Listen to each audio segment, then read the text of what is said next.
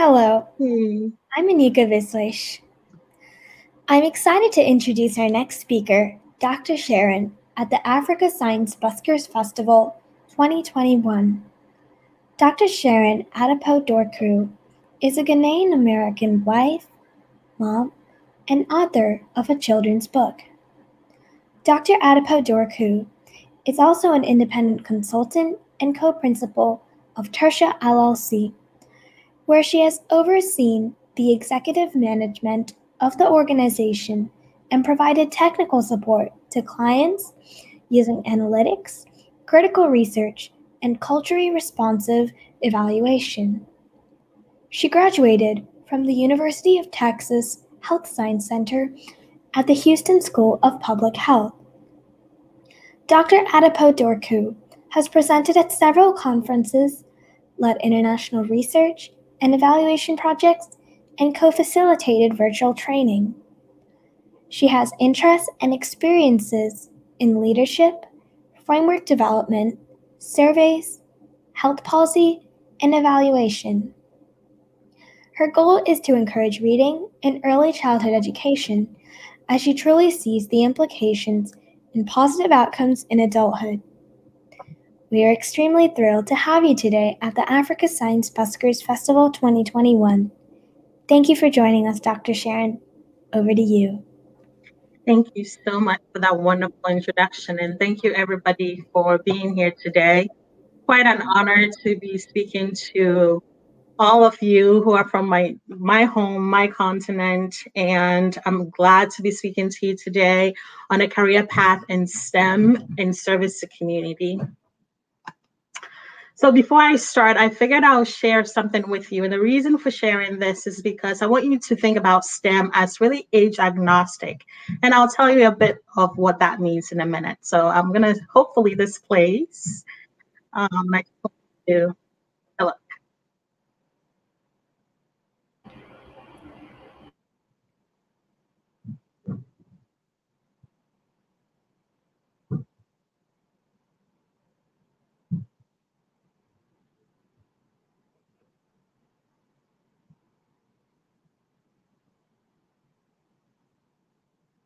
Sorry about that.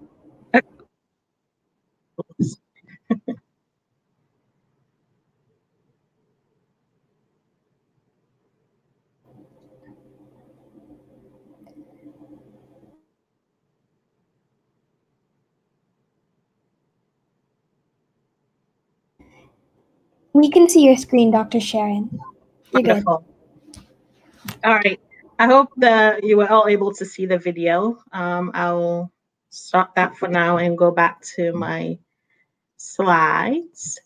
And the reason why I wanted to open with that is because that is actually my daughter who just did that. It's an animation project that she did during one of her summer camps. And I wanted to share that because what you're seeing in her path and her dreams in STEM is no different from how I started and where I am now. And you see that very clearly throughout my journey as I talk about it. So as Anika mentioned, I am Ghanaian American. So it's very important to me to share this space with you, especially with fellow Africans, right? So I'll start by my talk today by going over my identity. I'll go into a little bit about my journey and talk about a project that I did on mobile health clinics. So I am a Ghanaian American. I'm a female scientist, a wife, a public health professional. I'm a health services and policy researcher. I'm a mom. I'm a Jesus follower, an evaluator, author, engineer. And why is all of this important? It's important for me to ground all of you in who I am and how that influenced my journey. So what does that mean? So typically when you start off as you're coming up, I showed you what my daughter did throughout her camp process and what projects she developed. And then you think about, okay, what does the future look like for me? Is it going to be a nice straight, nice straight path like you see here on the slide, straight to success? And then have a question mark. That question is really, is it that linear? You learn from my experiences anyway, and many other folks that I've spoken to in this field, that it's really not. Sometimes it has different curves, sometimes you take turns, and then you develop and find interests and passions as you go along the way. Okay, so here is how my journey started. So as you can see on the left side, when I went to school, I got my bachelor's actually in biomedical science, in biomedical engineering rather, and a minor in chemical engineering. And after that, I knew I wanted to be in the health space, and I was looking for something to do in terms of work. So I ended up going to work for a clinic in one of the states here in the U.S. as a medical assistant. And throughout those processes or those times, I was still learning a bit more about myself and my interests. So I went back to school after that time, and over to the right here, got my Master of Science. And with that, I focused on biomedical science and biotechnology because, again, the health space was my interest. So then I moved on to work for a company that made medical equipment as an application specialist. All that means is that I traveled around several health institutions in the US and really helped them set up the equipment, train them. And if they had any issues, they'll call on me. In the bottom left here, right around that time, again, I've told you different elements of my identity. Part of that time was also when things were happening in my life in terms of becoming a mom. So there were questions around what then do I see in my future? Again, back to that linear path or not. Clearly, you're beginning to see that it was not linear. There were things that were happening in my life that had informed some of the changes and the decisions and the passions that I was beginning to really evolve into. So then like I said, after working with this company for a while, had my first baby. And during that time, became very clear what I saw as my ultimate goal when I retire. So in that sense, again, as a Ghanaian American, I wanted to go back home to Ghana, retire there, work in the Ministry of Health in some capacity. So public health and specifically policy in the health space was what I was interested in. So I went back to school, got my master's in public health. And this is what has informed some of the work that I ended up doing in getting my PhD in health policy. And now, as you can see, I'm able to deal in these two spaces of being a consultant and a health services researcher. But the key point of all of this is to let you know that all throughout, there's this sense of community that grounded me. So community as could be my personal community as in when I was going through school, the mentors and other people that I was relating to, and community in terms of the purpose, right, for what I wanted to do. I wanted to be of service with all my knowledge, both in science, in public health, and all the other skill sets, be of service to community. So I wanted that to be the entire focus of how I ended up using my skills in STEM. So I wanted to end this journey aspect of my talk with this picture. I started by sharing with you something that my daughter did. So that's my daughter in the picture that you're seeing. And then you're seeing me with my kids, with another individual who's actually one of the phenomenal public health experts in the US. The UCLA's public school, School of Fielding, is named after him. And I wanted to share this because I wanted you to focus on what I started with, which is to tell you the story about STEM being age agnostic, having those dreams that you have right now, and how that propels you on a path, not necessarily always linear, as you can see from my example, but you still get to use all those skills to define who you are, again, in all the completeness of what your identity is. So now I'm going to switch gears to speaking about a project that I did as part of my education work in mobile health. Sharon? Yeah. It looks like, so I can actually see your PowerPoint screen, but it looks like the slides you're sharing may not be sharing with me at the moment. I'm just seeing a screen of your title slide. I'm sorry about that. Oh, that's okay. You can resume it. You can just reshare with the full screen slides if you're doing that. Sounds good. I'll stop sharing and do that. Thank you for letting me know.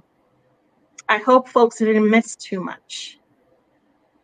We learned a lot from what you were saying, though, so I hope that sticks within all of your heads as Sharon is trying to reshare her screen again.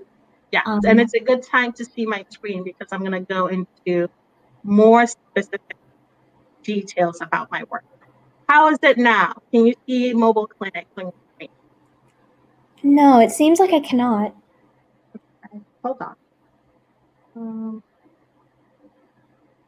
I wonder, maybe I'll just share my whole screen and that might help the sheet.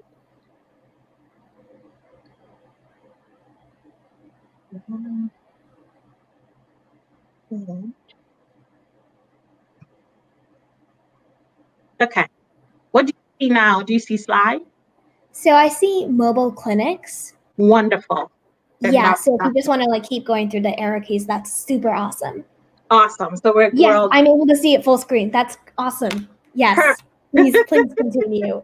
Thank you so much for saying everything before. That was really helpful, by the way. I hope it really stuck in everyone's head what Sharon's background was and her aspirations. And now we're going to talk about mobile clinics from Dr. Sharon.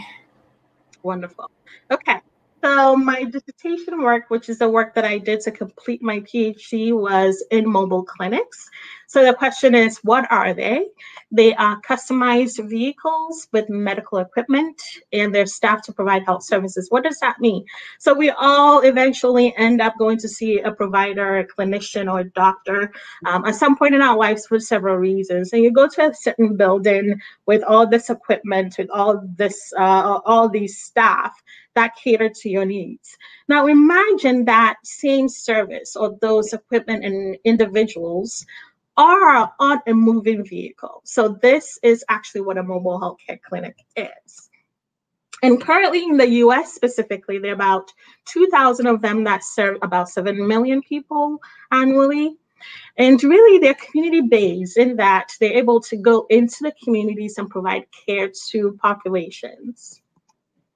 And then finally, because they're able to go into communities and help around conditions such as disease prevention, they're able to, again, increase that access to care that folks in communities who might not be able to either geographically be able to access the clinic or for other reasons do not have access to those stationary clinics or healthcare facilities that I talked about.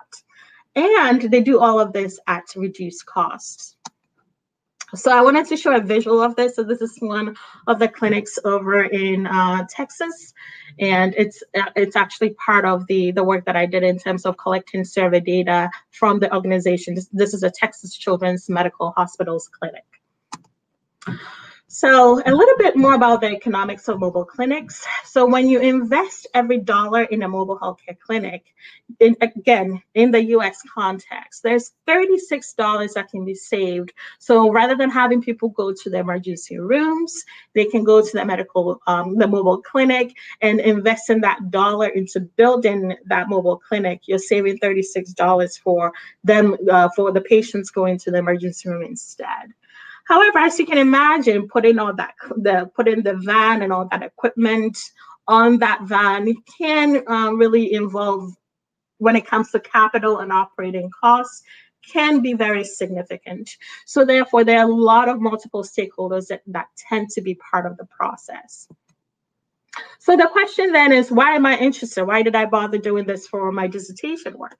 Well, when I was looking at the literature, there was a lot of informational evidence on using the clinics and looking at outcomes. So, for example, when you look at a certain context in any part of the world, you can see that the outcomes, the health outcomes, so if it's a disease or a condition, you can see that the patients, their outcomes were improving by the use of the mobile clinic.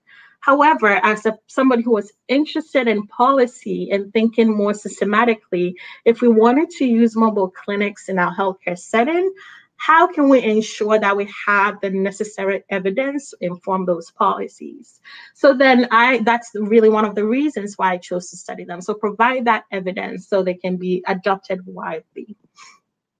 And secondly, thinking about how to actually define metrics. So when you're having all these different clinics go to different geographic areas, how do you know that this clinic here in this context X is doing well versus context Y? And being able to define metrics to help us researchers and those who actually practice this in lives of practitioners be able to use these metrics to inform their decisions is very critical. And then finally, again, as I mentioned earlier, mobile clinics go into the communities Usually these are rural areas. These are individuals or communities that are what we call at-risk populations. So they might have certain chronic conditions that need to be catered to more frequently. So being able to have measures that helps a healthcare system prioritize that, okay, we do need to focus on this area more because of these reasons or because of the needs of these communities. That is a very important measure or tool to have. So these are, again, the reasons why they should be studied and why I studied them. So this is a map of the US. You see several states highlighted. Currently in the US, just to give you a bit more context, since there's a global community here, there is, in terms of paying for your medical expenses through insurance, there is something called Medicaid. And Medicaid is really at the state levels where people's care or expenses from care that they receive at a doctor's office or any other office is covered through that insurance. In order for that to happen, though, states have to make sure the rules of expanding. So this is actually through another healthcare law in the US. Some of you might have heard of it. It's called the Obamacare, or the ACA, the Affordable Care Act. It ensured that states could be able to expand this model or mode of providing insurance through Medicaid, right? However, not all the states decided to do that. So here you're just seeing states highlighted in dark blue that have not adopted or decided to expand that Medicaid, and the light blue ones have. And this is data as of February of this year. So why is this important? Well, in terms of me deciding how to choose which areas of the country to focus on, because honestly, I couldn't do the whole country. I had to think strategically, and as scientists, you should all know that sometimes you have to think about how you make decisions about how or what informs the decisions you make about your projects. So similar thing here. So I needed to decide which states should I focus on and why. So I focused on the states that had not expanded Medicaid. Obviously, there's a lot of them. And then the other criteria I use is to look at how many people had healthcare coverage in these states. When you look at across 4 states, Texas, Florida, Georgia, and North Carolina, there were about 3 million adults in total that did not have healthcare coverage. So that informed why I focused on these 4 states. Okay, so I developed a survey using SurveyMonkey, and I looked at, so there's a mobile healthcare association in the US, so had the survey out to all the different programs, again, specifically in those 4 states. I will say I had to pilot the survey for the first time with a whole number of programs, so not necessarily all in my 4 states. And then after the survey, about 49 clinics were in my sample that I collected over a period of November 2016 to July 2017. And this is just to let you know about the response rates, which is what is the percentage of people that actually responded to my survey, and that number was 18%. There are obviously limitations to this work. If you think about collecting this sample within the Mobile Healthcare Association, so it's a sample of convenience. So there is selection bias to consider. When you look at my 4 states, Georgia was one of them, and they were able to provide me with a large number of clinics. And looking at the fact that clinics were my unit of analysis, it was important to categorize what these different clinics were doing. And Georgia had only one organization that provided 18 dental clinics for my sample. There's also recall bias because it's a survey. And when you look at the grand scheme of things, 49 clinics is not that big. So it's a small sample size. So there are other elements of the work that I did. I looked at the cost analysis. I looked at creating what you call an index, where geographically you can measure how well some the mobile clinics were doing in some areas versus others, and a number of other publications. However, for today, in the interest of time, I'm quickly going to share with you the cost analysis results. So the costs were analyzed from what we call a provider perspective. So it's more of what the mobile clinic reported. So nothing about what the patient actually reported in terms of costs. Direct costs were accounted for. So the direct costs were things around the maintenance and the salaries of the staff in the mobile clinic. And then there's the capital cost, which is the cost of actually buying the mobile van and all the equipment that went into it. And then finally, if you do economics, this is something that you should be familiar with. That is when you have any type of costs or you do any type of economic analysis, you want to be mindful of inflation that is happening in the market. So in my case, I had to adjust to the 2018 US dollars. So quick summary, that when I did my analysis, it became very clear that mobile clinics do provide the access, again, in these 4 states, and they do this at a low cost. When you look at the median and median on average, again, because of the fact that you have cost data, which can be very skewed, which means you can have some in very low ranges and some in very high ranges. When you look at the median cost for the mobile healthcare clinics, specifically looking at those that provided preventive services, that amount was $243. When you look at something that could be similar in terms of the healthcare settings, there's something called FQHCs. These are known as federally qualified health centers. And these are, again, those stationary, the brick and mortar offices that you can actually go into.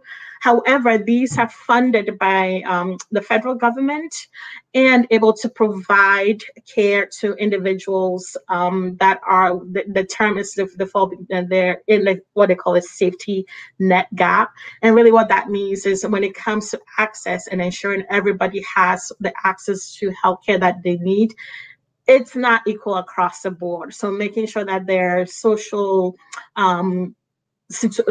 structures that are available to cater to all of the needs of the population is very critical. So part of that is why we have the federally qualified health centers in the US. However, when you compare having a mobile healthcare clinic, as I said, costing $243 to what it will cost to go to FQHC, that number is $573. So it goes to show you that mobile clinics do provide their services at a low cost, and they can be tapped into as resources for communities. And then finally, when it came to the dental programs in my sample, they have the highest number of healthcare services, which is not surprising because I mentioned that one state gave me a whole number of clinics that were all dental.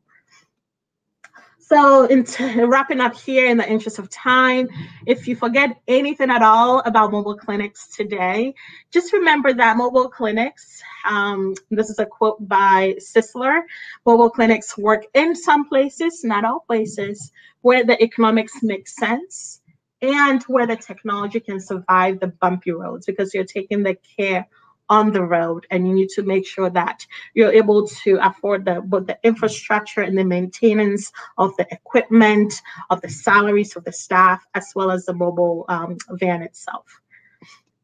So I am sharing these references. I'm happy to, I look forward to any questions that might be in the chat, and happy to follow up with anybody that is interested in this topic some more.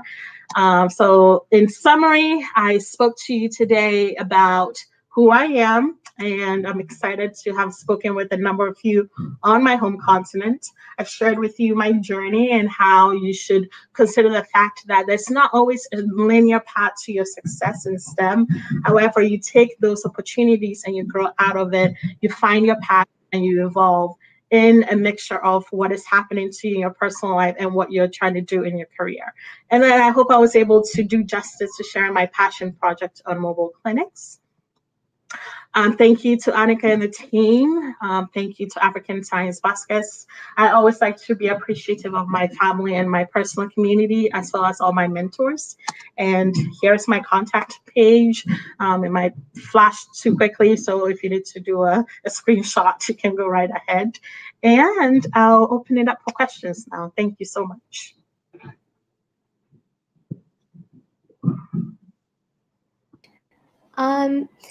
Well, thank you so much, Dr. Sharon, for presenting today.